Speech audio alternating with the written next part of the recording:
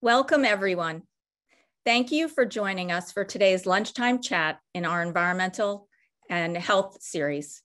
I'm Wendy Mindell-Rubenstein, a board member for Exposomics and Children's Environmental Health at Mount Sinai. I've been involved with Mount Sinai's health initiative since 2009. This series is designed to be relevant to families, to our daily lives, and to empower individuals with new information about the latest research happening at Mount Sinai. Today, we will hear from Dr. Manish Arora, who will share some insights into his research and the opportunities for early intervention in autism. Autism is affecting more and more families. In December of last year, the CDC found that 1 in 44 8-year-olds had been diagnosed with autism in 2018. Meanwhile, just 2 years earlier, the rate was 1 in 54. While we may not fully understand the causes of this concerning trend, what parents need now are solutions to help put their kids on the best path forward. Today's presentation will be about 25 minutes long, followed by 20 minutes for questions. Please use the Q&A function on your device, and we'll try to answer as many of your questions as possible. And now it's my pleasure to introduce Dr. Manish Arora, an environmental epidemiologist and exposure biologist. Dr. Arora is the director of the Environmental Exposure and Precision Environmental Medicine Laboratories within the Institute for Exposomic Research at Mount Sinai. He's known for his groundbreaking work in analyzing tooth and hair samples to reconstruct past environmental exposures as far back as those experienced before birth. If you're interested in learning more about the theory underpinning Dr. Arora's work, you can read his new book, which is written for a public audience. It's called Environmental Biodynamics. And with that, Dr. Arora, I'm now turning it over to you. Wendy, thank you so much for that very kind introduction. And thank you to all the members of the community who have joined. I'll start off by sharing my slides. And Wendy or Carla, if you could confirm that you can see them in presentation mode, please. Yes. Thank you very much. So today we'll be talking about autism spectrum disorder generally, but one specific aspect of autism, which is actually its diagnosis, detecting it early enough so that we can deliver intervention that could potentially be life-changing. Let me start off by recapping what Wendy so eloquently has already described. But before I do that, like any good professor, any good scientist should do, I would like to declare my conflicts of interest. I'm a professor here at Mount Sinai, and I direct a lab that develops new technologies for environmental medicine. Often when these technologies reach a certain stage of maturity, and I must really thank the leadership of Mount Sinai, they take it out into the world to make it available to the general public. This is in the form of setting up partnerships with sometimes other academic institutions or even for-profit institutions. And recently we set up our own startup, and I will discuss that with you. But it also creates a financial conflict of interest, which I very much like to declare right up front before I speak. So as I was saying, and Wendy has so nicely mentioned this already, the prevalence of autism has just been increasing quite dramatically. I was born in the 1970s, and that's when, the best data that we can conjure up says it was about 1 in 10,000 children received this diagnosis. Now, a lot has changed since then. The very definition of autism spectrum disorder has changed. Our ability to detect it has improved, and also the general awareness has changed. However, we have reached a point where now it affects 2 to 3% of all children in the United States, and similar data comes to us from Europe and other parts of the world. So this is a major public health issue now. There are several aspects to the autism tsunami, as it's called, that are unique to neurodevelopmental disorders, disorders of the brain. And I'm going to discuss those in a very sequential manner to convey to you how at the Institute for Exposomic Research, we are tackling these very big public health problems.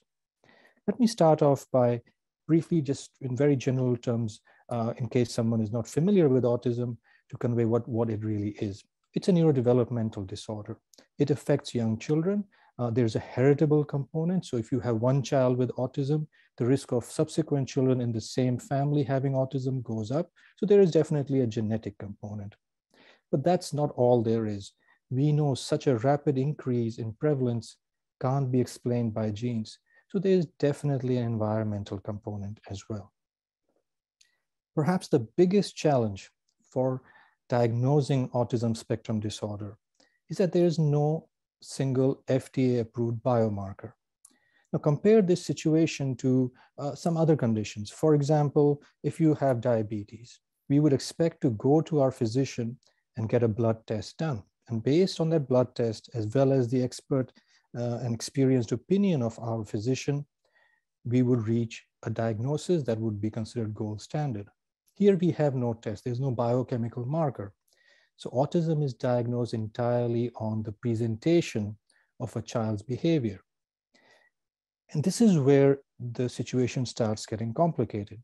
It snowballs into many other problems because in the absence of this objective biochemical approach of detection, there is immense variability in the quality of care that children with autism receive, and even in who gets the label of having autism spectrum disorder.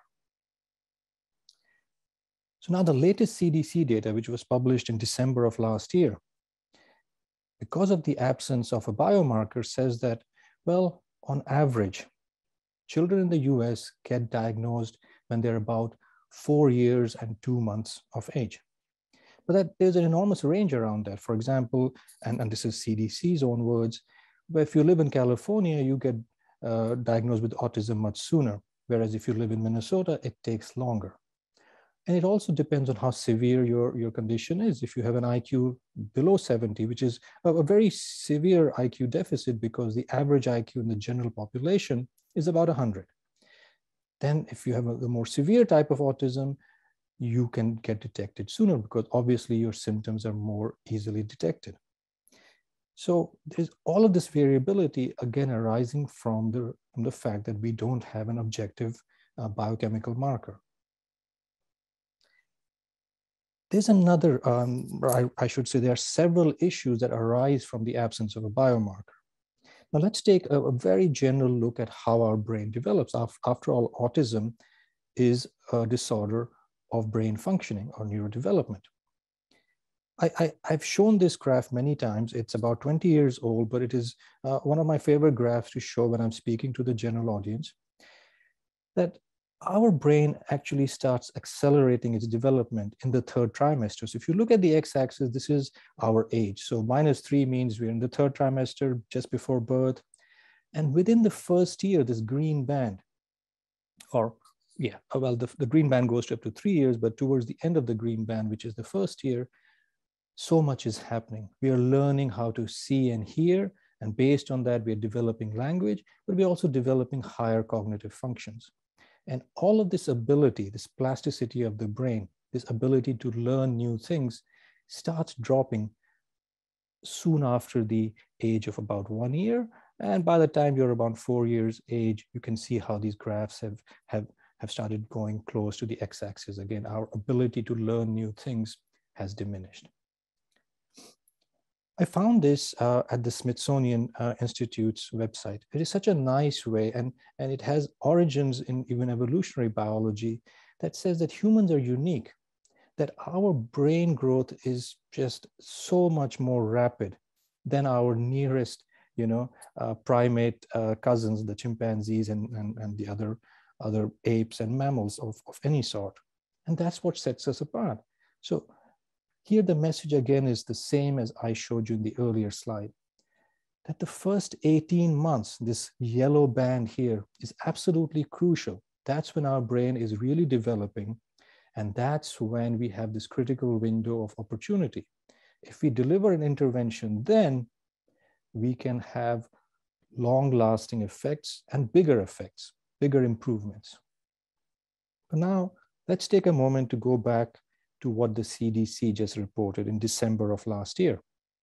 They said autism is diagnosed here, well after the yellow band of rapid brain growth has stopped. We are detecting autism way too late. So not only is there uneven detection of autism, not only is the detection of autism very subjective, the absence of an objective biomarker for autism also means that we are too late in finding the kids who need help. This situation appears only more perplexing because we actually have interventions that can help children with autism. The statement above is from the journal Pediatrics, which is the official journal of the American Academy of Pediatrics. And they had an expert committee, and one statement that they put in there about autism was that early diagnosis and intervention can have a positive impact on the developmental outcomes of children with ASD.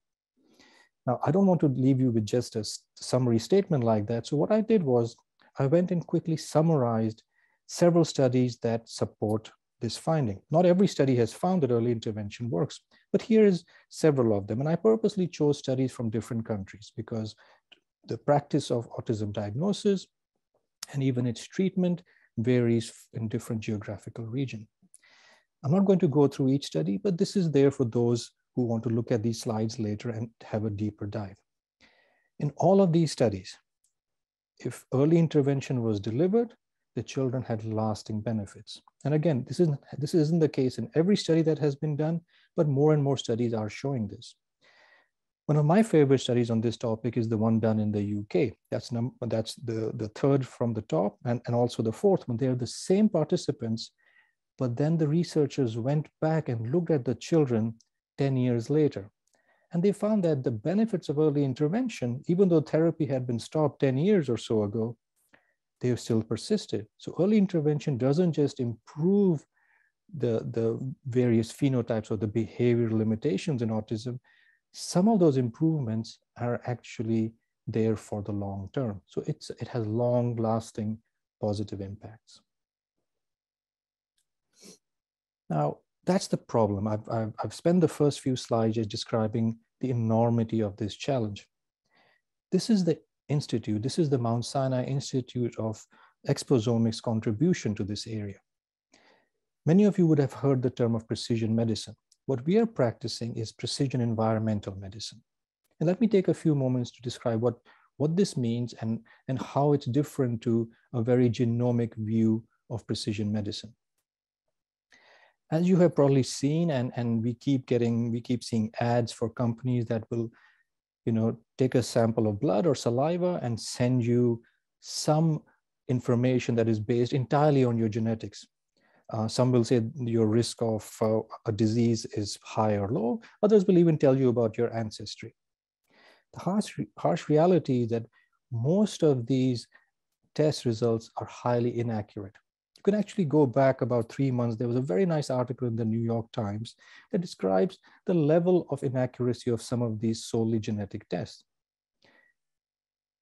And that has been the case for autism spectrum disorder as well. Much of our effort in the past 10 years has been around using genomic techniques only to try and detect autism, and they have not been successful. So our focus is not to exclude genomics, but also to focus on the non-genomic parts, which are the environmental parts.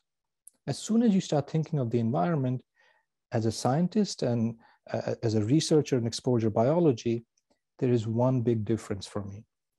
Your genes are pretty much set at conception. They're static. So I can measure your genome at any time, and I can pretty much capture most of it, except for some epigenetic changes, which do happen later in life. Whereas the environment is changing all the time. The environment is changing at a time scale of hours, days, weeks. What you eat in the morning for breakfast is different to what you eat at night. If you commute to work, your exposure to air pollution is different than what you are exposed to when you're sleeping at home. So even within a day, there are variations. So how do I map this constant change in our environmental input and our body's response to that environment? We call this temporal dynamics, change over time. And my lab has devoted, since we moved to Mount Sinai in 2013, a very significant effort in capturing what happened to us in the past, but in a time-dependent manner. Let me explain the basic idea behind how we do it. So if you look at the top left of the screen, you will see a tree with growth rings in it. The idea is, in fact, very simple and has been with us for centuries. People have been looking at these growth rings in trees, and if you count back, each ring represents a year. And let's say we find a ring that's really broad. We can say, well, the tree grew rapidly that year. If you find another ring that's really small or really thin, something happened. Maybe there was a drought or some other unfavorable climatic condition that prevented the tree from growing. And in that manner, we are building a temporal dynamic profile.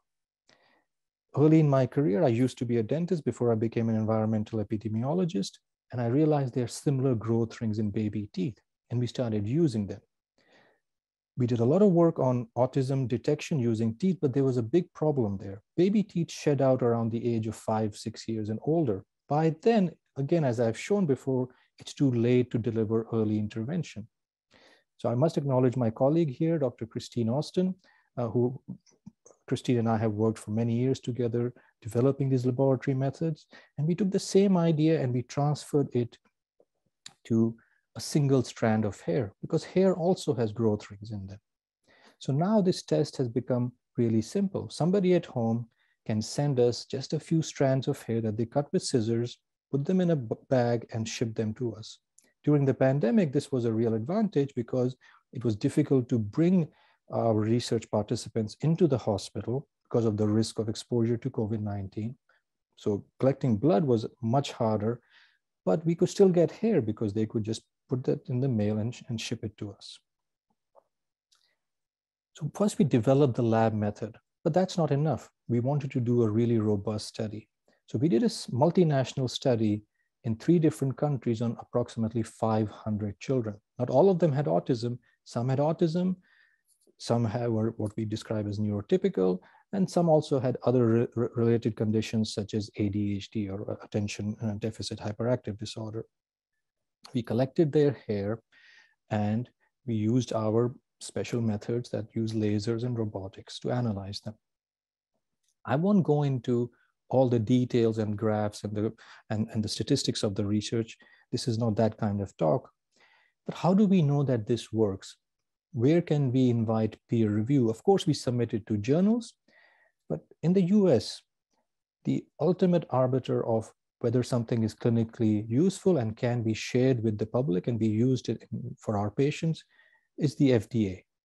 And that's where I must acknowledge the foresight of Mount Sinai, that they said, well, yes, we must take that next step that so many academics, including myself, are very, very hesitant to take, but take this biomarker out into the public. So Mount Sinai helped us establish an entity. It's a startup company. Again, it does create my conflict of interest, which I have declared. And for the first time, to the best of my knowledge, the FDA declared that this technology is a breakthrough, and it gave us a designation from birth to 21 years of age. I don't know of any other technology that can serve as a diagnostic aid in detecting autism for as early as birth.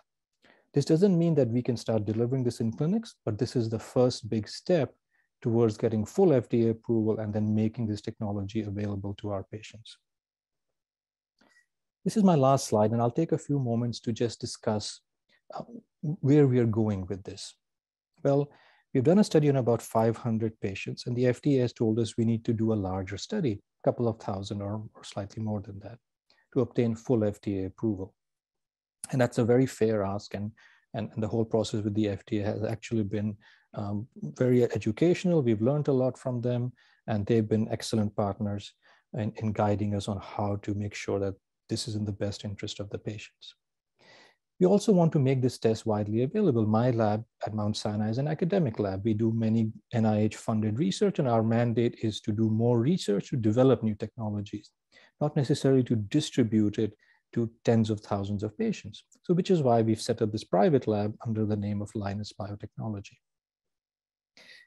But, you know, there is this general, for me at least, there was this concern that once we take this out into a private setting, are we not creating this imbalance between who can access this technology and who cannot? So right from the get-go, we have started engaging medical insurance providers and Medicaid, so that when this technology is ready, we have good evidence to say this must be covered. We are even doing an economic analysis to assure the insurance providers that this is something that is best for everyone, for the patient as well as for those who are looking at the financial impact of delivering this. Wendy's already given a very generous introduction that we did write a book. The reason I'm mentioning it here is primarily that this is a core thesis. This is an idea that is not exclusive to autism spectrum disorder. We decided to apply it here first, but my personal vision is that this core idea of looking at the dynamics, the time component of how our physiology works, will have wide-ranging impacts to many other disorders. So in general terms, that's what we are hoping to achieve in the future. With that, I'll stop here, and thank you again for taking your time to attend these series of talks. It's very important for us to engage with the community, and we look forward to hearing more from you. And please, this is your opportunity. Ask whatever questions you have. Thank you again. Thank you. Thank you so much, Dr. Arora, for sharing your amazing research with all of us.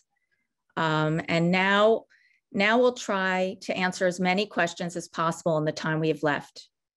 One question many seem to have is if and when you envision this diagnostic tool to be a standard part of newborn screenings. Absolutely. So in our discussions with the FDA and looking at what is known as the pivotal study, that's FDA terminology, to do the big study on the basis of which the FDA gives approval, we're looking at about a 2-year time period from now. Over the next 6 months, we'll be setting up a high throughput lab where we can analyze thousands of samples. We're already working with several collaborators, academic institutions and otherwise, who have patients, and we are collecting their hair samples, looking at their clinical data. Not just in the US, we have studies now overseas in Europe and Asia. So this will be a multinational effort. And at the end of about 2 years, we hope to have data that can be used for a full submission to the FDA.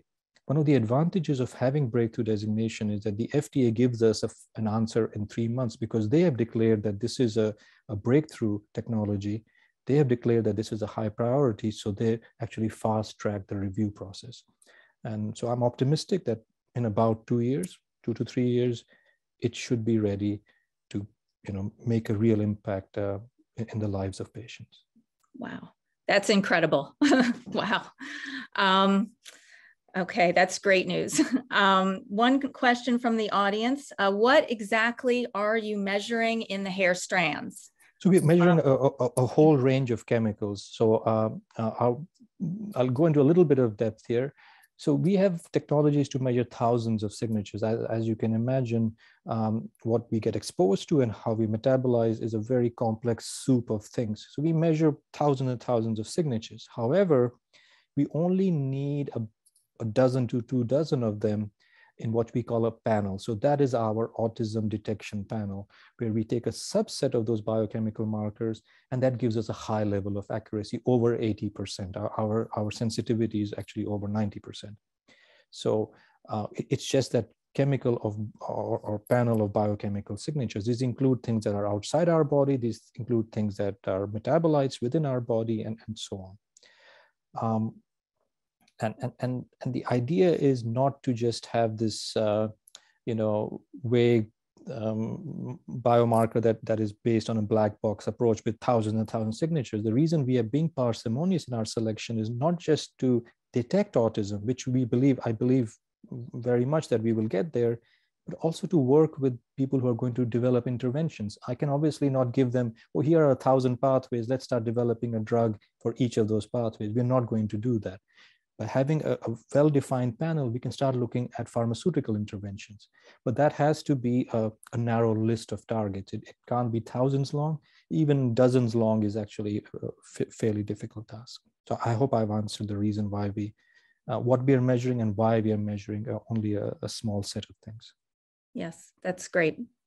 Thank you. Could you analyze baby hair that is 75 years old?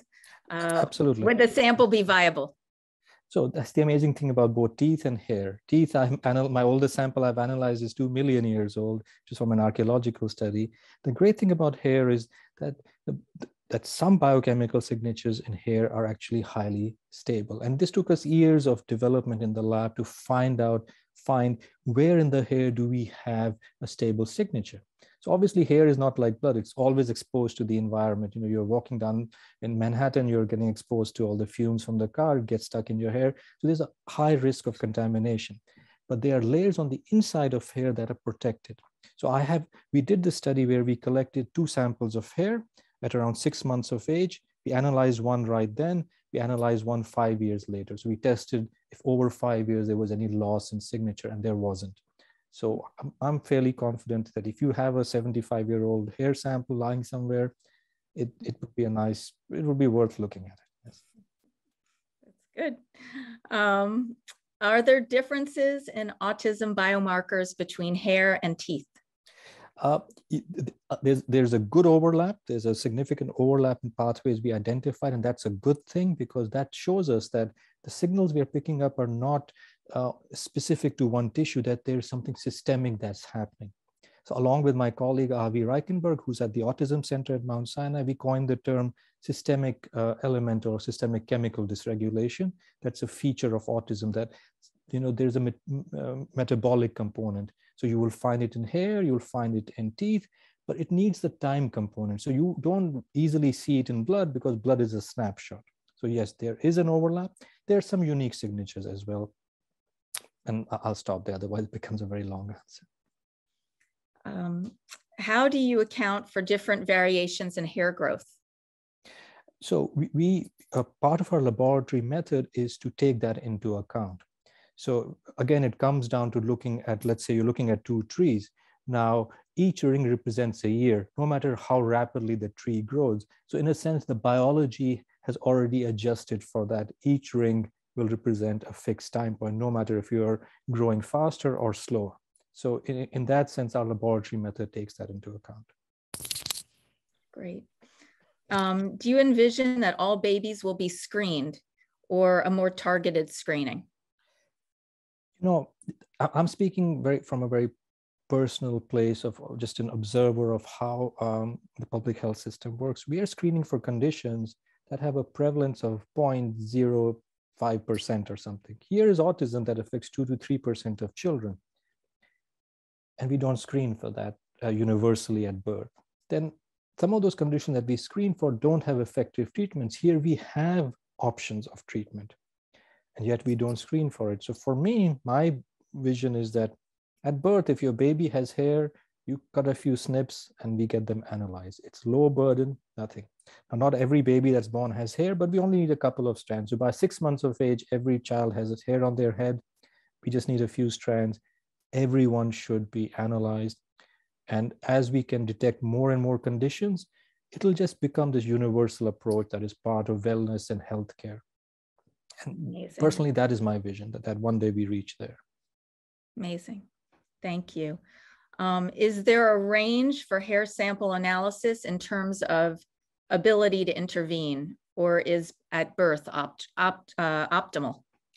So, and again, this is a very astute question. Even the FDA discussed this with us.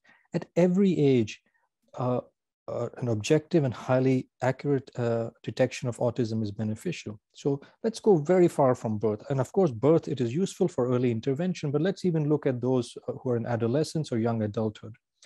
Even there, many people without a diagnosis or until they had a diagnosis said, well, I didn't know what was going on. But as soon as I got this diagnosis, I joined support groups. I started looking out for therapy, and they report back improvements. So, you know, you see studies done on young adults, and they're saying a diagnosis of autism spectrum disorder helped them reach out and get appropriate services. And it's a beneficial cycle, because the more they report back, the more services we develop for those needs.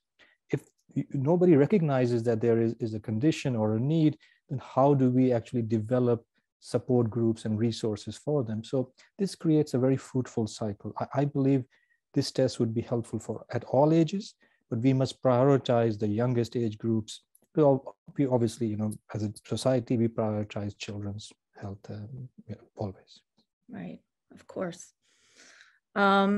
Is there any pathway to prevention in the future?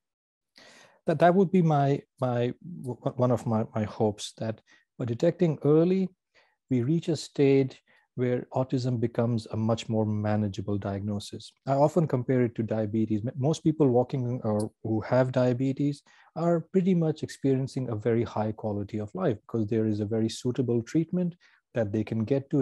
And as long as you get to it early enough, and most people do, you're managing that. And that's what we are hoping here. In just a few studies, they have shown that early intervention will reduce the severity so much that now you're just on a borderline of diagnosis. Those are far and few between. I'm not saying that will always be the case, but times when I daydream, I hope that becomes a reality soon, and that this technology plays a part in that. What about testing parents? Could that have significance? Yes, we have been looking at that. Especially since it is a heritable condition. So the signature is there in the parents as well.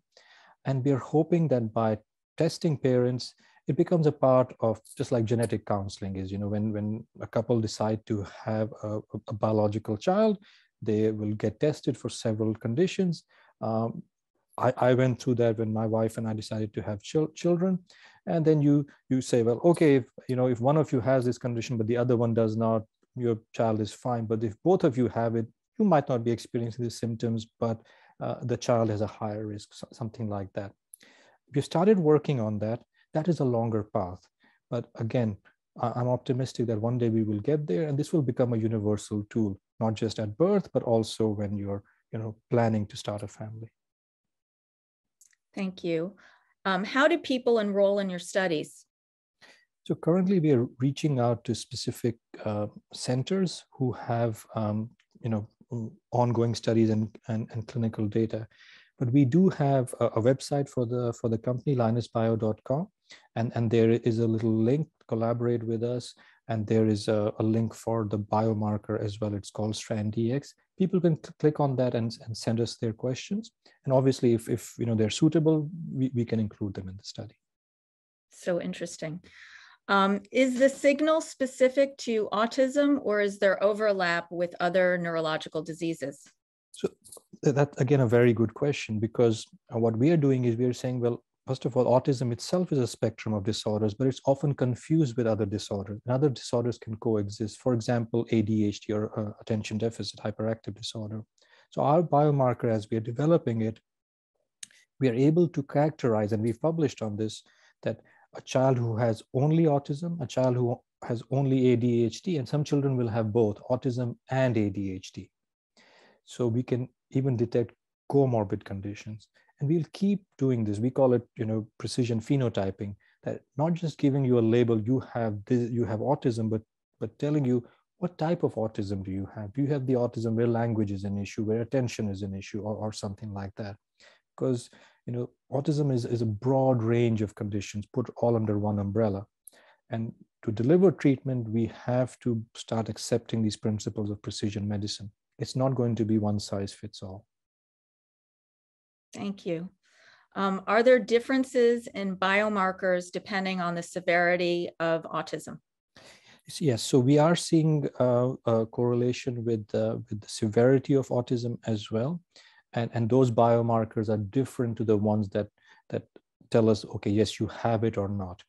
So again, going back to the example of diabetes, there are biomarkers for, like, yes, you have diabetes, but then you get regular tests to see whether your diabetes is under control or not. So it's a similar idea here, that we can work with clinics who have patients, and they can send us a hair every 6 months. And then we can tell them, yes, these pathways are improving, whereas these ones, they haven't budged, so they need more intervention. Thank you. Could you discuss how the technology you've developed applies to other diseases? We are currently preparing to submit in the next 3 months or so on Lou Gehrig's disease, or ALS. So that's one other condition on which we've analyzed significant number of samples. And then we'll be submitting to the FDA to get, we invite peer review and to get their feedback. So that's one of the conditions. But the long-term aim is to apply it to a broad range of conditions. The cool thing for me as a laboratory person is that it's the same technology platform, whether the hair is coming from someone who's interested in autism or Lou Gehrig's disease, which are at the opposite ends of life. It doesn't matter. The same platform will analyze the hair in the same manner. And we purposely put an immense amount of effort in designing it like that, because we don't want to be a one disease, one solution sort of approach. We want one solution that impacts healthcare broadly. We are working on pediatric cancer, IBD or gastric disorders, and a bunch of other neurodevelopmental disorders. Amazing. Where can we have the most impact to reduce our personal environmental exposures? Where should we focus our energy? That's a very broad question, and I'll answer in very general terms because each person's situation varies very much. So most of us, we have immense control over what we do in our household. So as much as we can, we should, look at our diet, our nutrition, the quality of our water. The other location for adults is our workplace exposures. So again, we might not have as much control over it, especially if you're in an industry which deals with chemicals and stuff. But more and more as occupational medicine starts looking at them, and we again have a very strong program there, protection of exposures at the workplace. We must also not forget the importance of the social environment. The environment is not just a bunch of chemicals. A healthy social network has repeatedly been shown to be a very important factor in how happy we are, how healthy we are. So I always, tell parents, just by the fact that you reached out to me shows me that your child has won a small lottery, because you're obviously very invested in your child's future and being good parents. So that aspect itself is something that has been shown repeatedly to be positively associated with many health outcomes. Thank you. What do you think of saving cord blood for analysis? There are already many cord blood banks based at academic centers, hospitals, and also private companies, and there's an immense amount of research. Excuse me. The reason I don't use cord blood much myself is because it's a snapshot in time. It doesn't have the temporal signature. It only is measuring exposure at that time or some measure of cumulative exposure. But there are many other scenarios in which cord blood is very useful. So I'm not saying don't store it, but it's something that you must discuss with your physician to get a clear picture of the value of that. Thank you. Can you describe the resources at Mount Sinai for parents who are concerned about environmental exposures, either in their home or community? Absolutely. So the easiest place to go would be to the Mount Sinai Institute for Exposomic website, where it will link you to various other resources. For example, we have a pediatric environmental health specialty unit, which develops information as well as clinical guidance on a whole range of pediatric environmental health issues. So as a first step, land on the Mount Sinai Institute for Exposomic Research website. There is a contact us page. If you don't find what you're looking for, drop us a note, and we'll guide you. Great, thank you.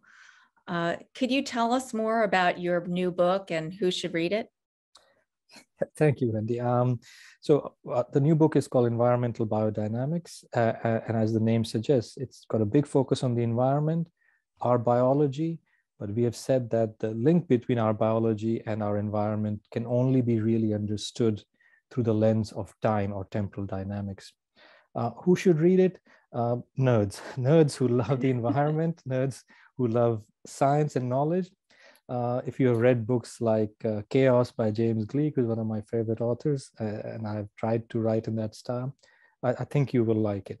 But it is not a book that meets you. It's not a layback and just an easy. It's not the Harry Potter kind of read. Let me say it this way.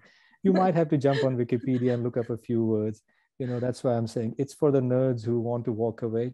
But you'll walk away learning a lot. You'll walk away wondering, oh, why didn't I think of that? Or isn't it fascinating that we've built a healthcare system entirely on snapshot technology, whether it's a urine test or a blood test, we just do snapshots. We never really focus on time.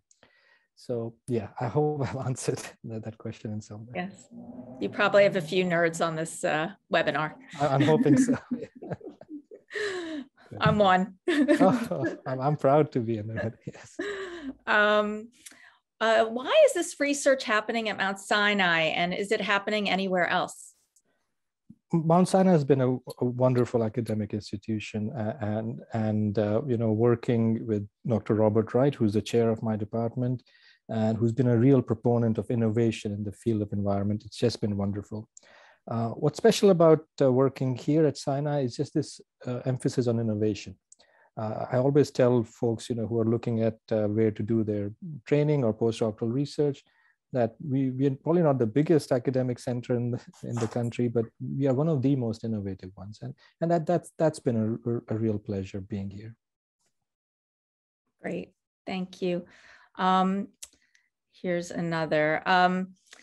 Do you have any advice for couples thinking about having children, other than the advice you gave about healthy food, water? Is there any, to have a healthy pregnancy, any other advice? It's way outside. Or maybe you answered it already. It's outside my area of training, but as a parent of triplets, I'll give a very general non-medical answer. Make sure you look after each other and enjoy the journey. It's been fantastic. But maternal health is just a very important area of medical science. Speak to your physician and doctors, and again, if you're concerned about environmental exposures specific to pregnancy, go to the Institute website, and we have material there. We have some resources. Absolutely. Great, thank you. And I think we're getting to our final question. So what do you envision for the next 5 years? What are the possibilities that you see in the near future? I'm hoping even 10 years. Absolutely. In the next 3 to 5 years, I'm hoping that this hair biomarker technology starts being used as a diagnostic aid, along with various other tools. It becomes part of a standard toolbox that helps children who are at higher risk of autism spectrum disorder and related conditions like ADHD. That's the short-term vision, or the 5-year vision. What I'm hoping for in the long term, we really have a big impact. We almost redefine what it means to seek healthcare. Isn't it bizarre that my relationship with some apps on my cell phone is more more in depth than my relationship with my physician? I think my Uber Eats app knows more about my nutritional habits than my family physician does. Depending on what I buy from Amazon, they probably know when I'm in exercise mode and when I'm just watching movies day and night. Why is it that our healthcare is built around these snapshot technologies? That needs to change. And it might sound like a very philosophical answer, but I'm very committed that a time has come that we start redefining, not disrupting. There are many good aspects of healthcare, but redefining healthcare, and environmental medicine will play a very big part, because for so long it's been ignored, and it cannot be ignored any longer. Thank you. And do you see this catching on with other researchers, or?